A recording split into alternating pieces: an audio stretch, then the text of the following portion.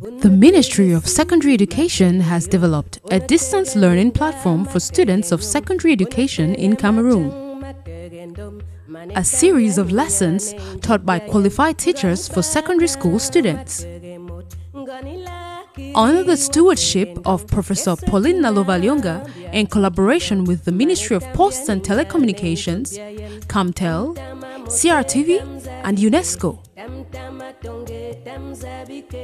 We are introducing distance learning as another teaching and learning method which is different from the traditional classroom setting that you are all used to. In the distance education mode, you are not with the teacher in person, so take your time, relax, listen to the teacher, take down notes and visit the following links for any questions or answers to your questions. Take it in your stride. This is Cameroon's solution to COVID-19 and beyond. Professor Nalovalyonga, Minister of Secondary Education. Welcome to Distance Education. I am Gembo Pamela Cho, your citizenship education teacher in the class of Form 3. Today, before we move on to the next lesson, let us look at the assignment we separated with last class. The task was, give two differences between traditional marriage and civil marriage. Two differences between traditional marriage and civil marriage.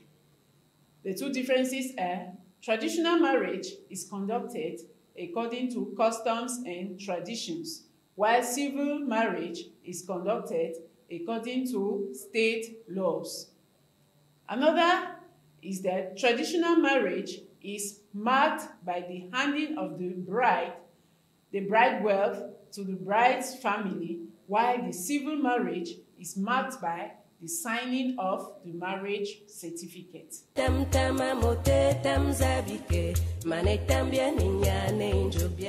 So with that said, let us move on to lesson 9, which is our lesson of the day. The title of the lesson, Forms of Family Protection in Cameroon. Forms of Family Protection in Cameroon. And this is the plan of the lesson. We shall begin with previous knowledge. We'll move on to learning objectives, real-life situation. We'll carry out learning activities and application exercises. And we shall end this lesson with an assignment. With that said, in our last class, we listed the components of the family and we explained the types of marriages. This knowledge on the components of the family and the types of marriages is very useful in this lesson of today, Forms of Family Protection in Cameroon. So, we expect that at the end of this lesson, you should be able to identify the various institutions of family protection and also list the measures of family protection. So as the lesson unfolds, you should identify the various institutions of family protection and equally list the measures of family protection. With that said, let us consider this situation in real life. You read with me. Your aunt is only married traditionally to her husband for 18 years, with whom she has 4 children. The husband is critically sick, and his people are threatening to dispossess her of their family business. Let's take it all over again.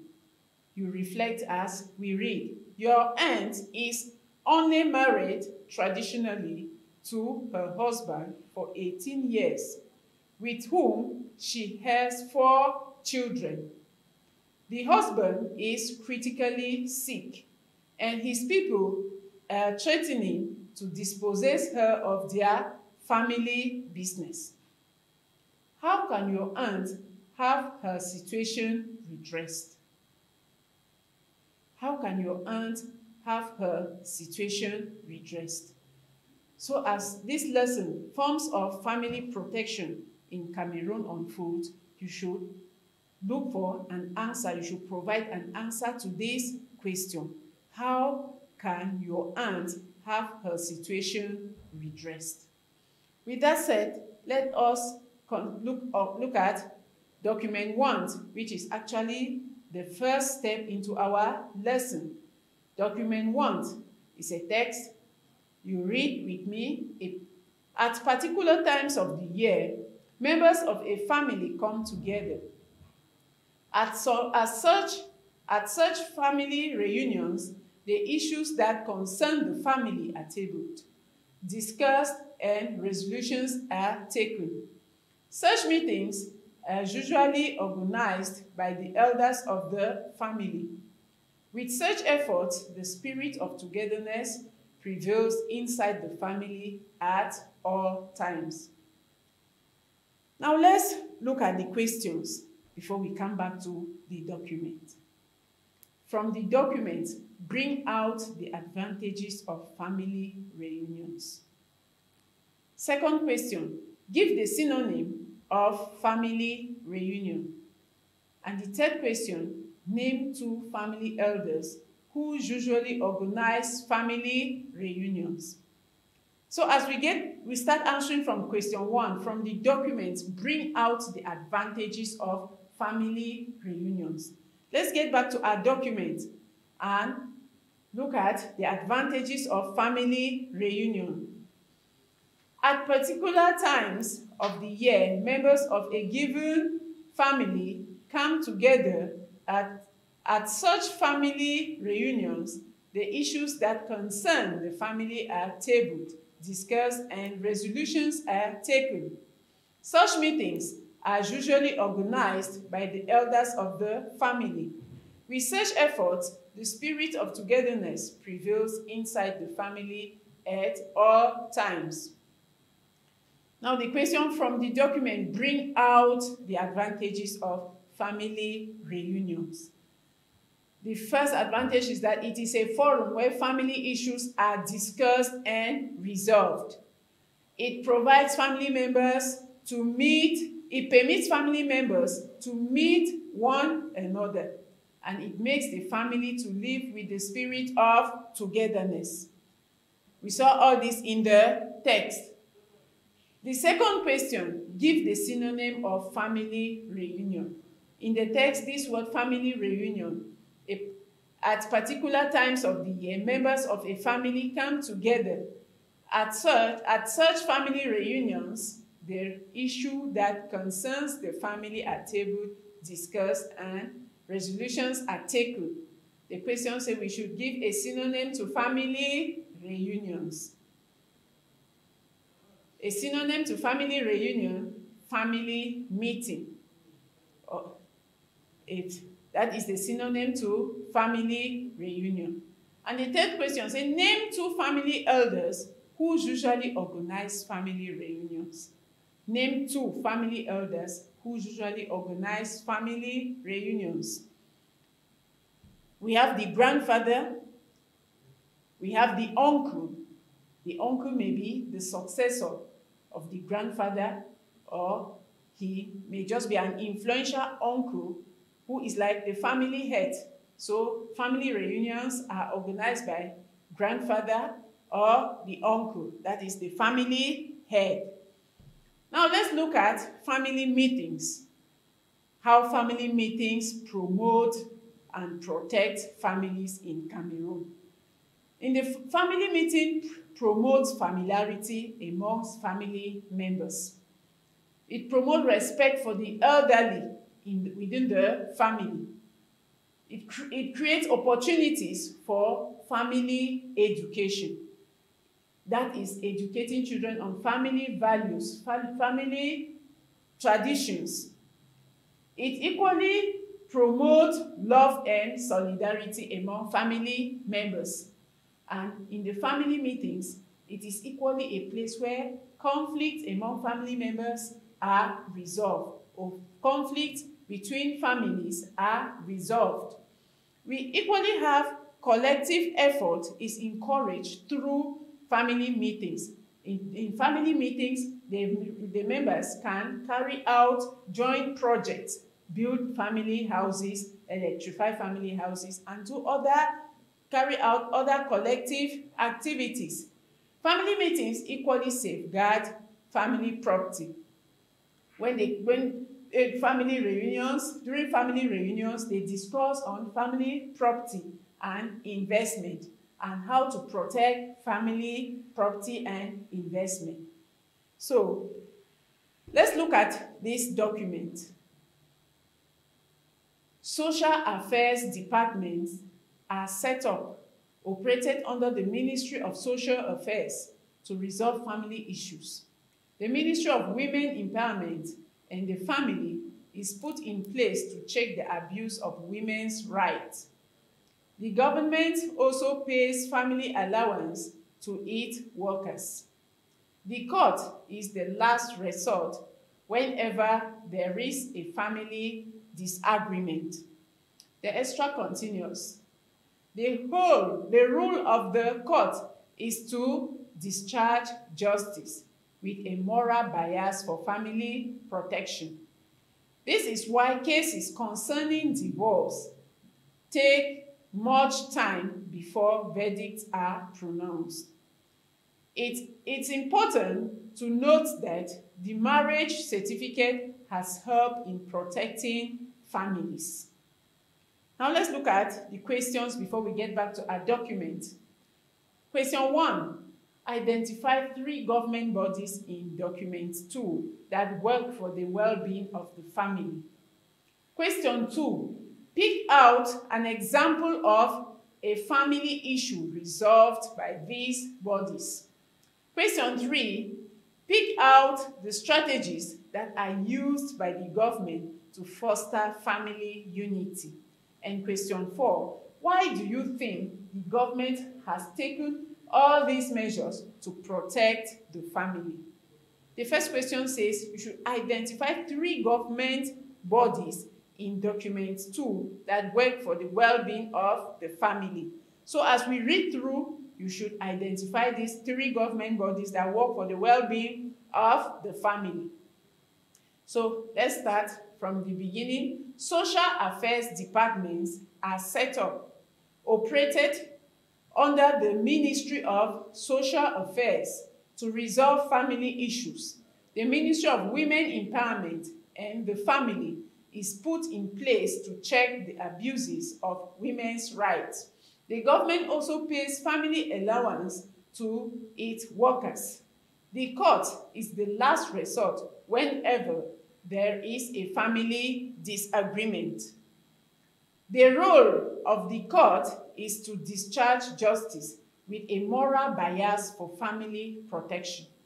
This is why cases concerning divorce take much time before verdicts are pronounced.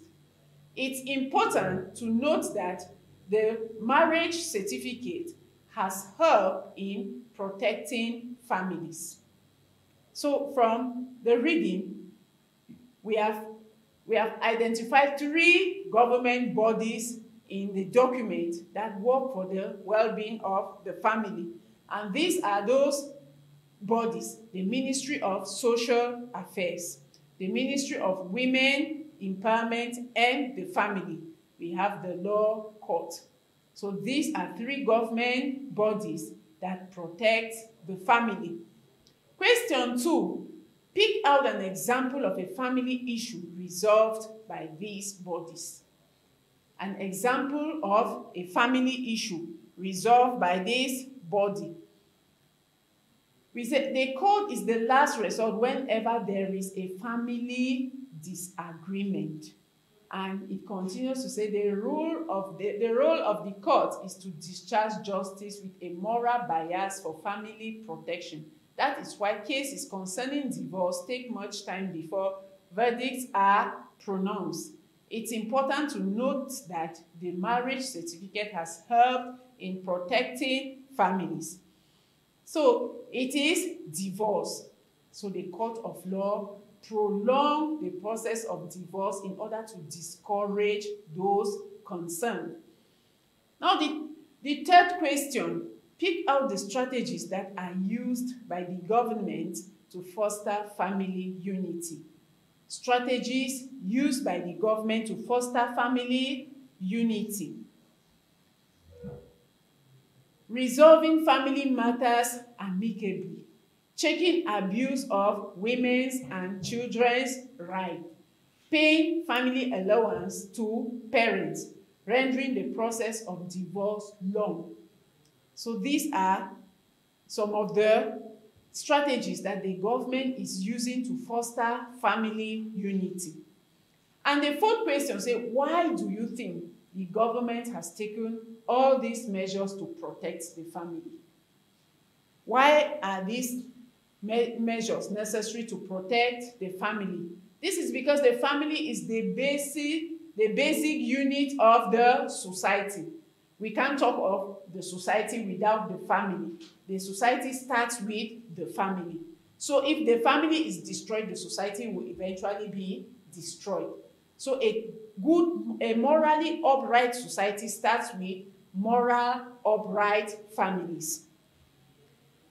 Now, let's look at the role of government in family protection. The role of the government in family protection. Remember, we are talking about the Cameroon government because the lesson is forms of family protection in Cameroon. The first role is the creation of the Ministry of Social Affairs to handle conflicts between spouses. The creation of the Ministry of Women Empowerment and the Family to prevent abuses of women and children's rights. Payment of family allowance to working parents. We equally have the establishment of marriage certificates. From time to time, we always hear that the Ministry of Social Affairs is organizing a mass issuing of marriage certificates to couples that have been living together without any legal document binding their unions. Issuance of birth certificates. They equally issue birth certificates are equally issued by the different councils to identify the children that are born within council areas. Upholding of the principle of family union in public service transfers. There are transfers, married people are transferred to either to meet their spouses or the spouses are transferred to meet the other partners. So there's what we call regrouping of families in transfers. They bring married people together. Giving enough time for reconciliation before divorce is granted. We saw it in the document that the court of law does not easily pronounce divorce when it is taken to court because they want to give them enough time for reconciliation. So they handle it using the law, but at the same time give advice to the spouses or with the hope that they could reconcile. Now let's look at this document. NGOs are formed by persons who have the aim to improve on the well-being of human beings. They are not for profit making and very often operate at international level. They organize seminars to spread ideas in favor of a better family life. A good example is the Cameroon National Association of Family Welfare, CAMNAFO, which educates parents on family planning and family health. Now let's consider these questions before we get back to our document. Give the full meaning of NGOs as used in document 3. Question 2. Explain what you understand by the family planning and state how it protects the family. Explain what you understand by family planning and state how it protects the family. Let's read the document before we start answering the question. NGOs are formed by persons who have the aim to improve on the well-being of human beings. They are not for profit making and very often operate at international level. They organize seminars to spread ideas in favor of a better family life. A good example is the Cameroon National Association for Family Welfare, which CAMNA4, which educates parents on family planning and family health. Now, the first question, give the full meaning of NGOs as used in document 3. NGO stands for non-governmental organizations. NGO stands for non-governmental organizations. And question 2, explain what you understand by family planning and state how it protects the family. Let's look at the extract. Let's go back to our extract so that we can understand what is meant by family planning. Say a good example is let's start from NGOs are formed by persons who have the aim to improve on the well-being of human beings. They are not for profit making and very often operate at international level. They organize seminars to spread ideas in favor of a better family life. A good example is the Cameroon National Association for Family Welfare, CAMNA4, which educates parents on family planning and family health. So, what is family planning as stated, and how does it protect the family? Family planning is the practice of controlling the number and spacing of children for a couple. And family planning enables the couple to bear children at the rate at which they can conveniently take care of the children. It means they can provide health, shelter, they can provide education for those children. Now let's look at the role of non-governmental organizations in the protection of families. Non-governmental organizations are non-profit organizations created for human well-being. They protect the family through the organization of seminars on family health, publication of documents on better family life. They equally facilitate access to family planning and health facilities for families. They provide health packages to families. They offer support to family members whose rights are violated. So we equally have some of these non-governmental organizations that militate to protect the rights of individual members of the family, especially widows and orphans. We have NGOs like Save the Orphan Foundations, Save the Widows Foundations, which are there to protect and to fight for the rights of orphans and widows.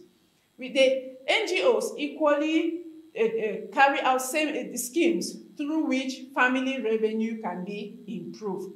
They carry out free education on improved agriculture and other activities. They equally train, especially women, on some other activities apart from agriculture that can increase their family budget.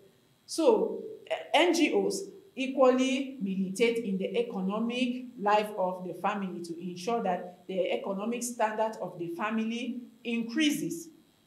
Now let's go through this document and look at some questions. Groups of Christians or Muslims usually come together to discuss issues that concern the family. During such meeting, resource persons give lectures on how to live a good life with one's family. Most often, the lessons learned are made with reference to the Holy Bible and Holy Quran. An example of such groups include the marriage encounter groups. With their support, most families have improved on their ways of life. Now let's consider these questions. From document 4, explain what you understand by resource person. Next question, give 2 important teachings of the Holy Bible and the Quran that foster family unity. Say from document 4, explain what you understand by resource person.